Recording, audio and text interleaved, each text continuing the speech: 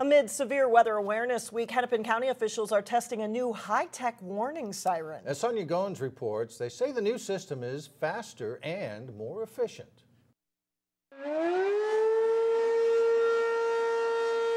We've all heard this sound before. Tornado sirens mean severe weather is brewing in the skies. Hello, 911. This Golden Valley 911 call center is the hub for the sirens. This is the old system I was telling you before. We have 4 zones. For decades, they've used this system to sound the sirens. This is 1970s technology. It's been tried and true. We've never had any issues with it. Now Hennepin County is using a new software program called Weather Warn. With the new system, we'll have 6 different locations. The colorful squares on the screen show the location of sirens. All the cities are numbered. It allows them to pinpoint the sirens, alerting only residents affected by severe weather. We're getting weather moving towards Brooklyn Park.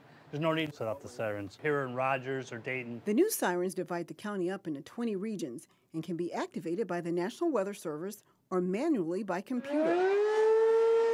Previously, sirens were set off in 4 broader regions. Now, officials are hoping the new system will cause more people to be proactive when they hear the sirens instead of ignoring them. They won't notice any change. The sirens will still sound the exact same way.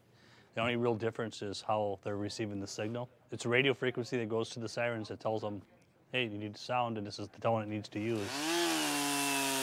They're hoping people will avoid tragedy like the deadly Minneapolis tornado that touched down 3 years ago. We want them to know that when these are going off, there's a reason they're going off, and you need to take shelter. In Golden Valley, Sonia Goins, 12 News.